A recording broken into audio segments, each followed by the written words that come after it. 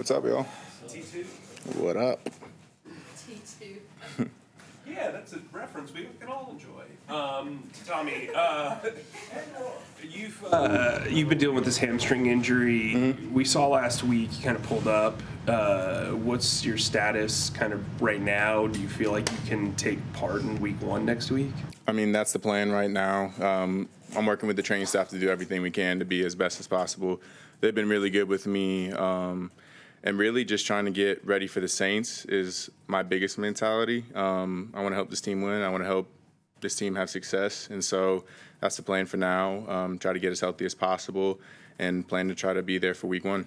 Jordan coming back on the practice squad. How big is that for the room and for the offense? That's awesome. Jordan is loved in our room, man. He's our OG. He's our big vet there. And so he has a lot of knowledge of the game. Great player, too. As you guys saw in the last preseason game, he was balling out, doing his thing. So we're really excited to have him back. You're known internally as like one of the guys that works a lot behind the scenes with Chuba and all that stuff, but he was getting to practice like 40 minutes early. To see a guy in his 30s do that at this stage in the game, like how impressive is that to a younger player, and how much can that rub off on the rest of the team? I think it's inspiring, man. Like at one point, if you do it once or twice, people are going to be like, all right, that guy's a little crazy. But if you're consistently like that, especially as a vet, especially if him already having success in the league and tasting that and having his ups and downs and still putting in that work, I believe it rubs off on everyone, man. And so I'm proud to have him in our room. He's a great dude, great football player, great father, and I think we all can learn a lot from him. How would you describe this offense compared to last year's schematically? I would say it plays heavy into our strengths as an offense. We're really excited about it because the way we get explanations of everything, it makes sense. We can see the vision of what they're planning, trust the training, trust everything that they're teaching us, and we see the success of it. And I think that's the most exciting thing, especially going into this season. Can you expound on how it works to y'all's strengths? I think really using guys and their specialty for what they're good at and putting them in positions to succeed is the biggest point. And I think the coaching staff has a lot of trust in us as players. And us collectively as an offense for what we got to do. And so when really they go over game plans, they go over new play schematics, they get our interpretation on it. They get our change of words about like, hey, how do we feel about this? And I think that speaks highly to how much they trust us and want us to succeed. How's it play into Bryce's strength?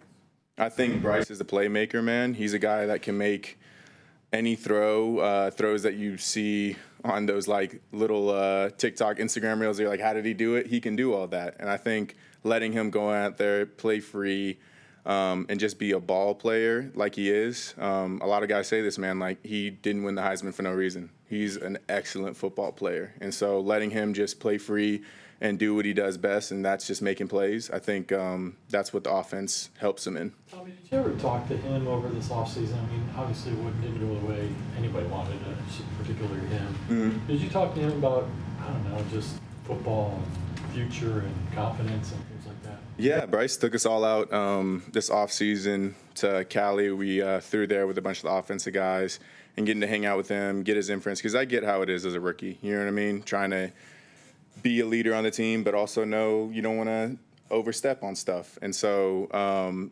being able to, when he finally relaxed, be able to talk to us, especially after a hard season like that, and getting really his information on what he likes and what he wants for the season. He wants success. He wants to win. He wants to be a guy that can help Carolina put it back to what it was, greatness. You know what I mean? And so I think having those conversations as an offense and as a team, I'm really excited about that. It seems like he's always like this with us, pretty even keel, not up, down, down. Did you notice that too? Yeah. I think that's honestly a winner's mentality. He's a killer, man. Like, he's cool, calm, collected, same guy day in, day out, and I think that's the secret to success. Tommy, we brought it up kind of when he was hired, but having Bird at here as basically your main opposition coach, how much has he maybe helped you kind of off the field with seeing stuff that maybe a safety would look at and helping you improve your game as a tight end? I think this offseason, especially, having my uncle here, he's awesome. He's the reason I even thought I could play college football, man. He gave me the I guess, mentality, going into my last year with no scholarship offers, thinking I wasn't going to play, to really keep working. You got it. You got a chance, man, and being wholeheartedly real with me. And the funny thing is, like, when we're at work, we're all it's me, my mom's side, he's my mom's little brother, and so, like, we're all about work, man. We're all about getting our business done. And I think collectively as, like, offense and defense, we've been kind of trading points, like, hey, this is what we kind of do on the offensive side if we're trying to do this certain route, or if we're going to be run blocking or doing this. And then they tell us, hey, when our feet are like this. And I think kind of trading those points and really leveling up our game together is what's helped us a lot this offseason. I mean, what did you see in that 4th and 3 play on Saturday that fits everything you just said about Bryce and the things that he likes to do and wants to do? Mm-hmm. I mean, you guys saw it. He's a playmaker, man. He rolled out of the pocket, made an insane throw, and they gave him that trust to be like, hey, you can go out and you can do this. And no second thought of like, should we punt? Should we do? Nope. They trusted him wholeheartedly, and he made a play. He proved him right. But that was on its own, right? I mean, he's special. Yeah, he's special, man. Like, the guys, especially working that scramble drill too, it all came to fruition. That's the coaching that we're taught. That's everything that we collectively as a group done. And as a quarterback, as our leader, man, he made it happen. And throughout the off-season program and training camp, what have you seen in rookie Trevin Wallace? Oh, man, he's a beast, man. I see him making plays all over the field. It's hard to do that as a rookie coming in. But I'm excited for him, man. He's a good dude. He's funny. But the most of all, like, he's a playmaker, man. And that's hard to come by, especially this early in your career. And so I'm excited for him. What was it like today seeing the roster kind of really get turned over again with 6 waiver claims and some other free agent signings? That's the business. I don't know too much about it. I'm focused on just really the team collectively trying to focus on week 1, like I said. But you never really get used to it as a vet. It's a little tough, but you know that guys that work their butt off, they get what they deserve, man. And guys that didn't get an opportunity to stay with us, I know they're going to go somewhere else and make plays. And so I'm just really trying to focus on what the team and what the coaches have collectively put together. Tommy, before he left? Excuse me? Did you get to talk to Terrace before he left? I didn't get a chance to talk to him, but I'm going to reach out to him, and I just wanted to, not overload him with a bunch of stuff. But he's a ball player, man. He made plays. He's been balling the last few weeks, and so I'm excited to see him continue to keep trending upwards. Coaches have said that there are no expectations for this group. Mm-hmm. I mean, as a player, do you kind of hear that and like digest it, but then also say, no, but this is what I expect us to do? Like, what, just generally speaking, what are your expectations?